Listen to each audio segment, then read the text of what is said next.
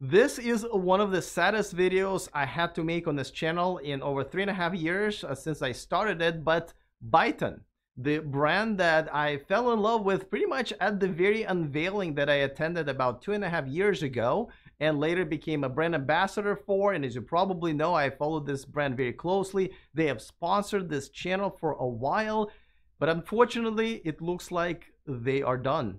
BYTON is over. It's hard to get information about what's happening and what happened because they're located in China and they have laid off all of their employees in Europe and here in the United States. So essentially, I can't talk to any of my contacts because they are no longer the employees, and obviously my contacts in China are not replying to me right now. It looks like they're saying that they are on a 6-month break in China, but it does look like it's just a way to have this company shut down, or there are some other theories of what's happening, and we're going to talk about it. I'm actually going to bring in Tom Moloughney, who is usually a contributor for our news segments at the end of the week, but he's been a big part of a group of journalists that's traveled with the brand for a while. As a matter of fact, he was one of the first journalists to break the story, so he's going to be here to give us some answers and maybe some possible scenarios of what's been happening, and we're going to do it right now. Welcome to E4 Electric, your #1 source for electric car scoop. No matter how sad it is sometimes, if you are interested in everything that's going on in the world of electric cars, go ahead and click on that subscribe button and the bell notification icon so you don't miss anything moving forward. All right, so before I bring in Tom, let me give you a quick overview of BYTON. It was unveiled about 2.5 years ago at CES. They've unveiled their SUV, which they later called M-Byte, and that was my very first trip as a YouTuber. At that time, I had my corporate job, so I went to Vegas, and when I saw the car, when I saw the big screen, I instantly fell in love. I became a #1 fan almost right away. I should mention that when I go out there to these events and report back to you guys, I report on facts, right? The specs, you get to see the car, the interviews, and so forth. One thing that you don't see is the personal relationships that I have developed behind the scenes, right? With the people who actually make these cars, make the software, and just make these brands what they are. And with BYTON, I made these amazing connections with almost all people that I've met, and you could see the passion for what they were doing, from the engineers all the way to the executive staff and the CEO. I just felt that passion, and then that's what got me excited about this brand, and that's why I'm so sad to see this come to an end.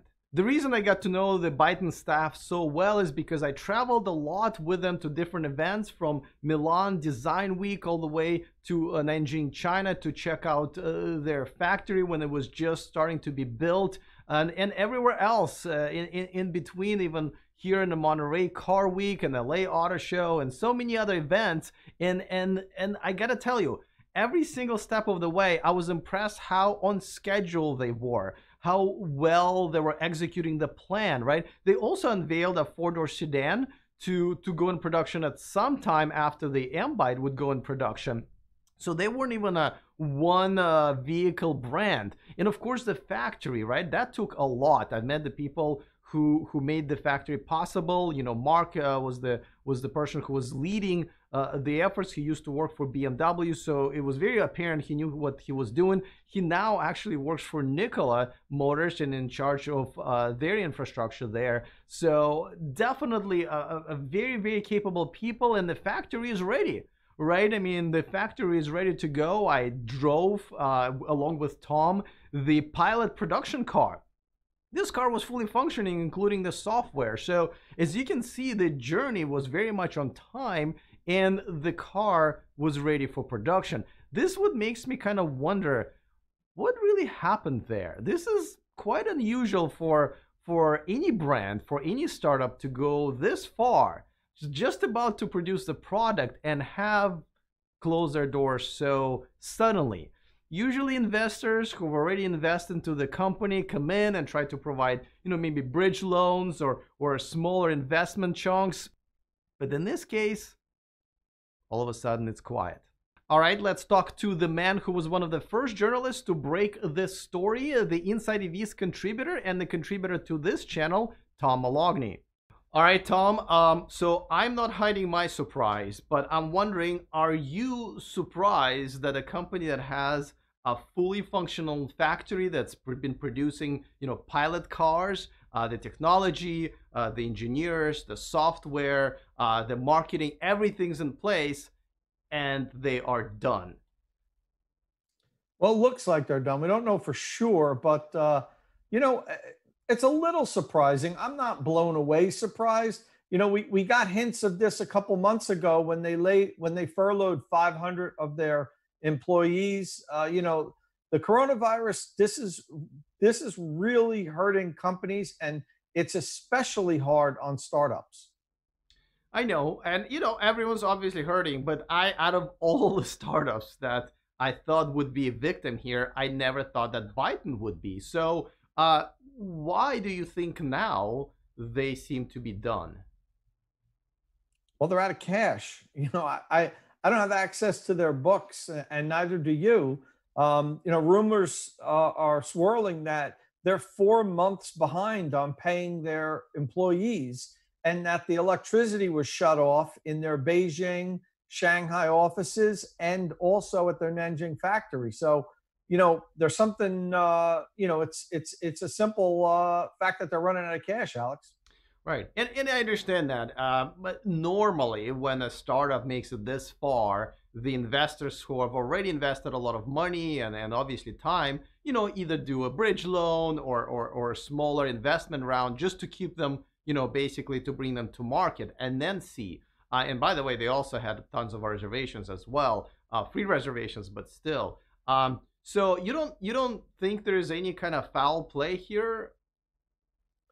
I don't know what's foul play. Maybe it's hard business, negotiations. Maybe that's gonna happen. Somebody's gonna come in and bail them out, but they want to take a bigger piece of the pie.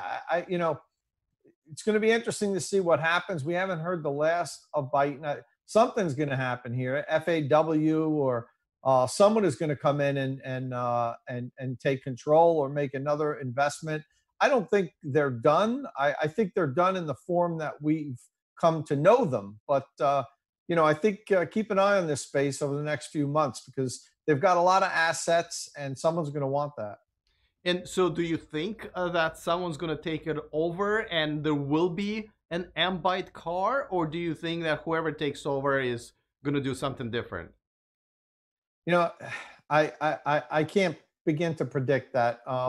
It's a shame if there isn't, because I thought it was a decent car. You and I both drove it, and it seems to be very close to production. So it's sitting there and it's ready, and there's a factory waiting to build it. So it'd be unfortunate if it doesn't come to fruition, but it wouldn't be the first time something like this happened.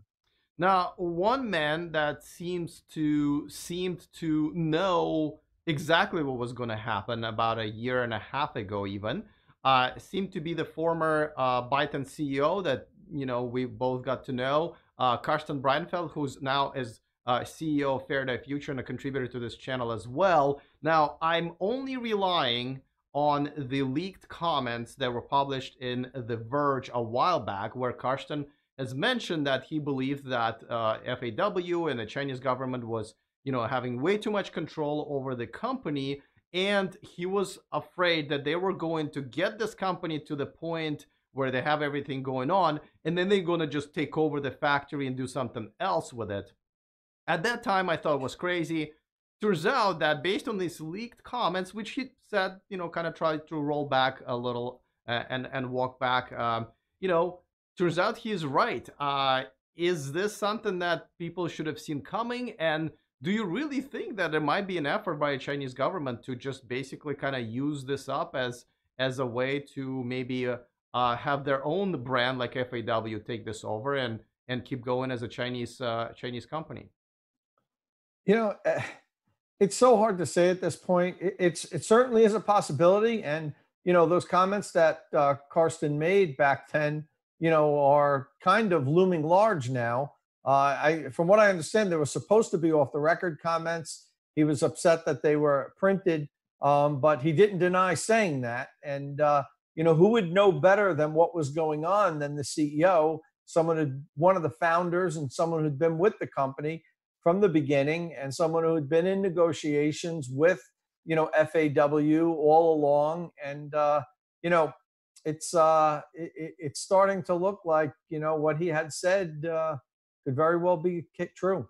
Yeah, and I'm sure he's not happy about being right about it, because I'm sure he has some stake in it, and obviously it was his baby at some point. But let's talk about just the bigger picture, okay? An electric car startup that was promising, that had some funding, had some really big names from the industry heading the project, including Karsten, who brought the i8 essentially to us and the i program at BMW, is no longer. Is this how bad of an impact is going to make on just a general public opinion about these electric cars and electric car startups, and how viable they are? Because there are still people, despite everything that happened with Tesla, who believe that Tesla may go bankrupt even at this point. Do you think this is going to make a big impact on the public opinion of electric cars and the newer startups? I don't. I think that if they had actually made it to market and were selling cars and they had customers and then they went under, it would have made a lot bigger of an impact. People know that new industries, new technologies, startups come and go all the time. And while BYTON looked like that they were on solid ground, and that they were doing something that was pretty good, I think people that understand business know that this is what happens in business. More companies fail than succeed, and factor in this worldwide pandemic, and it's really not a huge surprise. I don't think they're going to be the last company that we lose, last EV startup that we lose during these difficult times. All right. Well, to me, it's definitely an end of an era in some ways. And I think, you and me might have not known each other as well, or even become friends, if it wasn't, I think, for BYTON, because most of the time how we met and all of the events that we went to together were all, when BYTON brought us there to their event. So I'm definitely, it's a bittersweet, but definitely I would credit them for our friendship and our relationship, and you being part of the E4Electric family. Well, I appreciate that. And as you said, maybe your followers don't really know. BYTON, when they first started, they elected to put together a small pool of electric vehicle journalists and influencers, and took us around to all of their events. We went to China, we went to different places. And so that's how Alex and I got to kind of know each other. And, that's how we started this collaboration, is me being a guest on his channel and doing other things together. So in that regard, yeah, it was a good thing that BYTON came along, because otherwise you and I probably wouldn't know each other too well. Yeah, well, definitely a sad day for me, and I think for the electric car industry, but life goes on. And I will see you for our regular segment at our news wrap up this weekend.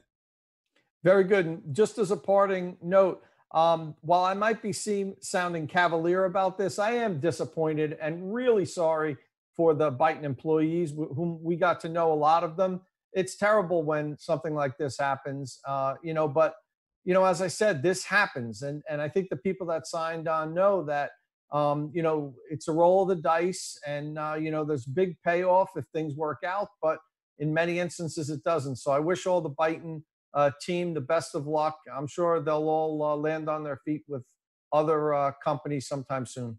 As you can probably notice, there are more questions right now than there are answers. I'm sure we'll have more information in the next few weeks and probably months, and I'll definitely keep you guys updated. But for now, it is definitely a sad day for everybody, not just for myself personally and as an electric car journalist. I think for the entire electric car community.